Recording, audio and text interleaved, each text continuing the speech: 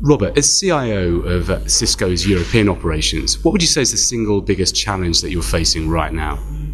So the single biggest challenge is really how could I combine what's happening right now in the consumer space, and at the same time cloud computing, at the same time bring down the cost.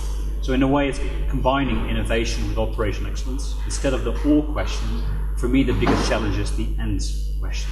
How do I drive these great experiences which the consumer space bring, whilst bringing cloud services behind them to actually run our business? Because at the end of the day, I have to run Cisco's business, which is now actually nearing 10 billion just for the European time zone. So that's a big business and a huge amount of complexities in that. What kind of simple steps are you taking to resolve that question? Well, the simplest step is actually to get the basics right.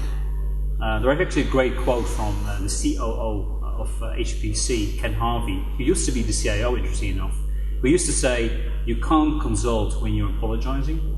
So really, if you think about what did we need to do up until now, is really get the basics right.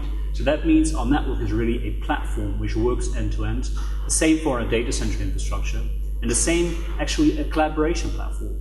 So in that way, we simplified the basics. So these run the business already in a very high operational excellence way.